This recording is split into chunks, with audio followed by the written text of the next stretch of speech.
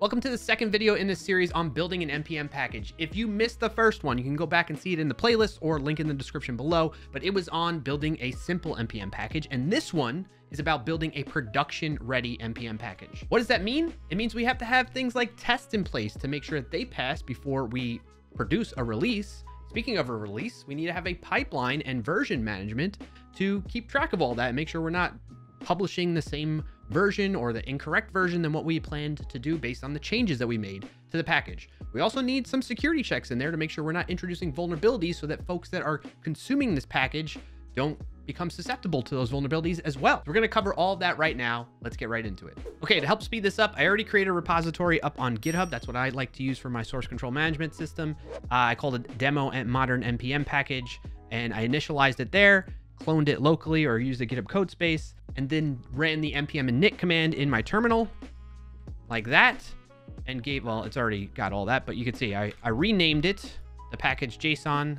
In the package.json file that generated, I renamed it to have a scoped name with my Clarkio account, the version, a description, the main index.js, license, and author, and all that stuff, which you can change to what you need that to be for your project. The key thing to take away here is to ensure that you change the name to what you need it to be. You can follow along with a demo using your account or your organization name as the scoped package name.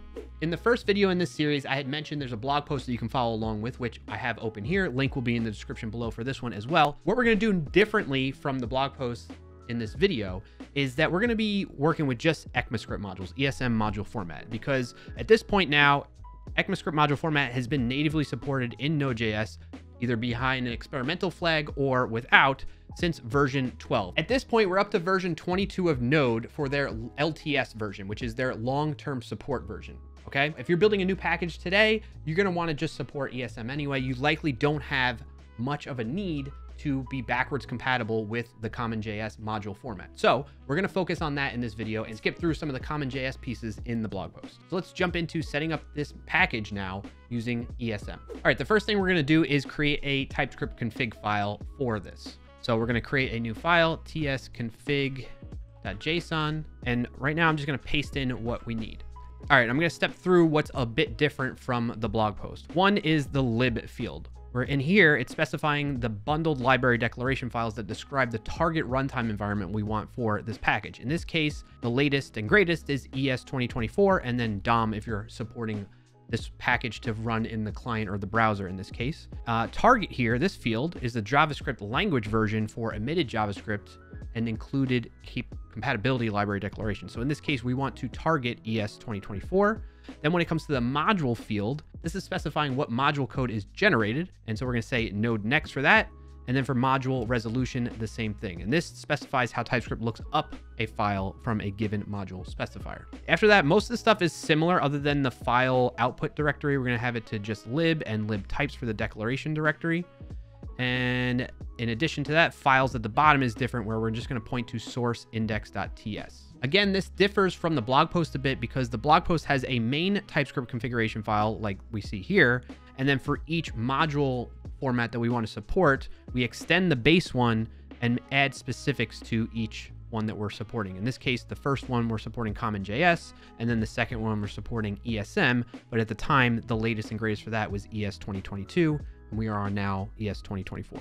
All right, from there in the blog post, it's going to talk about exports. And we can actually skip that now that we're just focusing on ESM, because it will default to whatever is defined in the main field on your package.json and the types for that. So let's go fix that in our package.json now.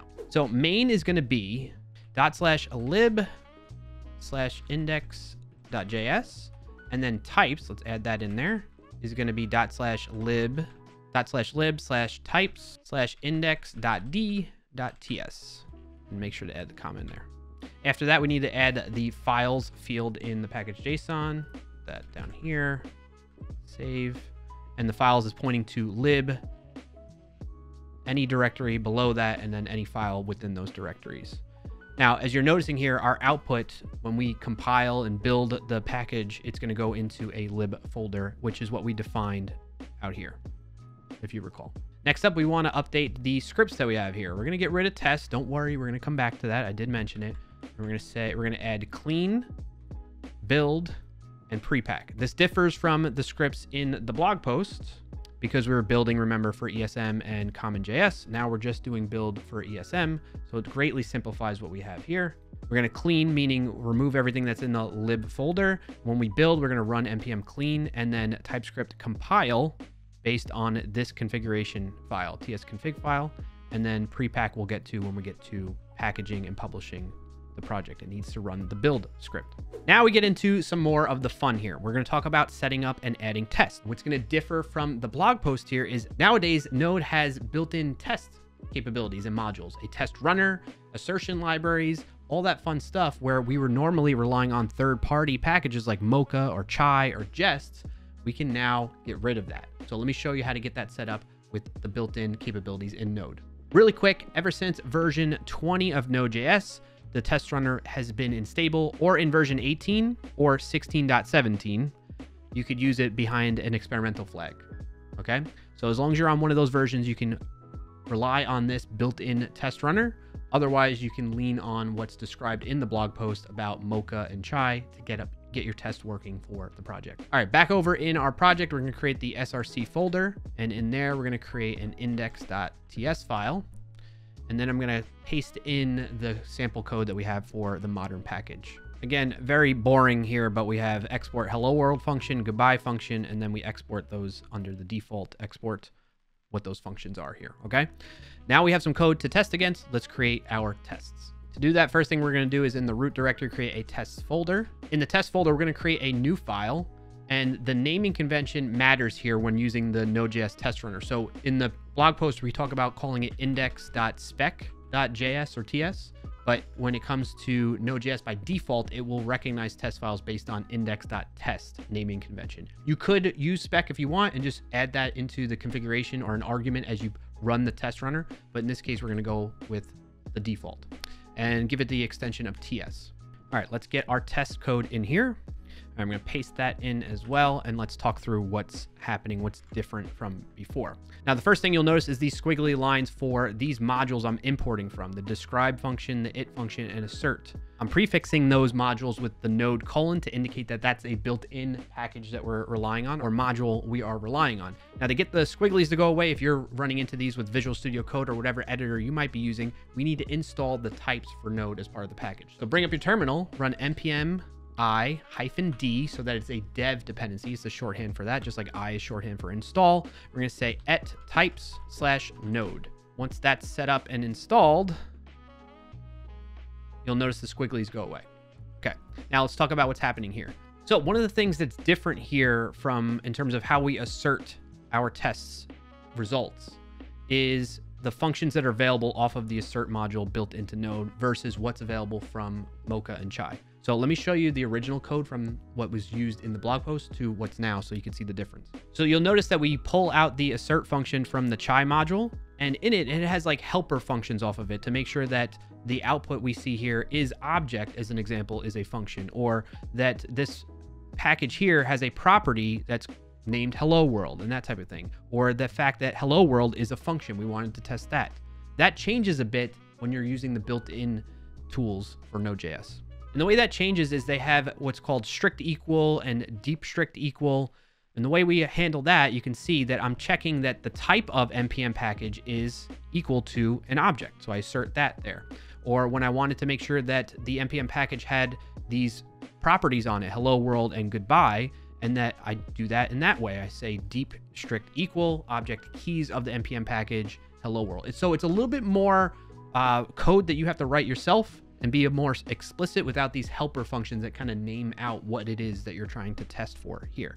I'll have this code updated in the modern npm package repository for you to check out versus another branch, which will have the old version of the package from when the blog post was originally written. All right, now that we have the code all set up and the tests, we need a way to run the tests. Now, being that we're using TypeScript here as the file extension, we need to use an experimental flag for this. So we're going to create a test script.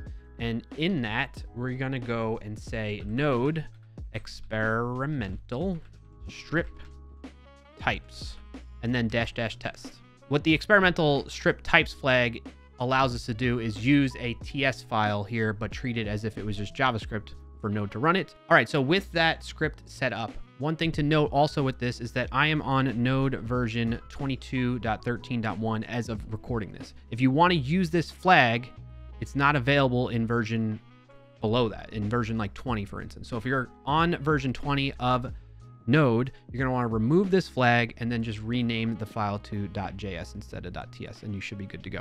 All right. In any case, let's run npm test to make sure the tests all run and pass, and we can see this is what the test runner shows for us. We have, should be an object and everything's passing. We're good to go. Now we have a package that we can have more confidence in is going to behave the way we expect it to because of the tests we wrote for it. Next up, now that we have our code and our tests ready to go, we need to start adding this into a pipeline that's going to run through all the steps we need to follow before getting to the point of actually publishing the package. In this case, I'm using GitHub as my source control management tool, and I'm going to be using it with GitHub Actions to be the pipeline for my package. So if you'd like to, you can follow along exactly as is here with what I'm going to do, or you can use something like Circle CI or some of the other providers that are out there that offer that pipeline capabilities and follow along with what you're familiar with in that regard. All right, so I'm up in GitHub under my repository here, and I'm going to click on Actions. Then I'm going to skip this and say set up a workflow myself. I'm going to call it tests.yml right there in that field. And then I'm going to copy and paste what we have from the blog post. So what's happening here is it's going to create a workflow for us that is called tests. It will trigger whenever there's a push to the branch main or a pull request that's happening against the main branch. And then it has jobs that it's going to run. The first job is the build job, which runs on Ubuntu latest as the operating system. Ubuntu latest describes the operating system and context in which this job is going to run. And the first thing we're going to do is we're going to use this strategy matrix so that we can support multiple versions of Node if we like. In this case, I'm going to remove that, and we're going to go to just straight to 22.x.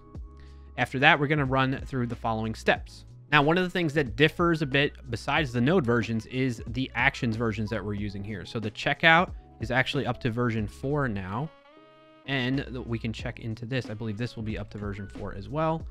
The way we can do that is we can just search for it.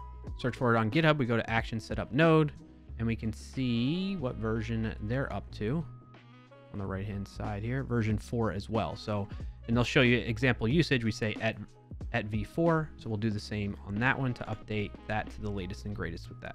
And then that's it. So these steps, what's happening? It's going to check out your code. It's going to set up the Node runtime that you want to use, the environment to be able to support that based on the matrix Node version, which is in this case just 22.x. And then it's going to run npm CI and npm test. So npm CI, what does that do? Well, essentially it stands for npm clean install, but the idea is you're running a installation similar to npm I, but within an environment like a pipeline like this, and that's why npm set that up. So we're going to use that first to install our dependencies that we need and then run the tests. Now from there, we're all set. We can commit these changes to the main branch. I'm going to commit them like that, and we're good to go. Now Actions will not run them just yet until we push changes to the main branch or make pull requests, which we can do next. Back in Visual Studio Code or my terminal, I'm going to run git pull to get the latest changes, which has that workflow. And then we're going to add our changes that we have here, I've made here in this project. So git add everything, git commit -m, and I'll just say init for now. And then we'll git push those changes to the main branch. Now we'll see that after that push, that the init commit is running the workflow, and we can see it running that job, the job completed for build version 22. We can even see the result of the tests running in this environment now. All right, so at this point, you're probably thinking that's great that we have code to test the package, but how do we test actually using the package? What's the experience like to do that? Well, there's a number of ways you can do that. You can read more about that in the blog post linked in the description below, but we're gonna follow one of the methods from the blog post, which is the npm link method. All right, so the first thing we need to do to start testing the package is build the package as if we're gonna deploy it. So we need to run npm run build, and boom, we ran into an error because I forgot to set up TypeScript as a dependency. So we need to run npm install -d TypeScript.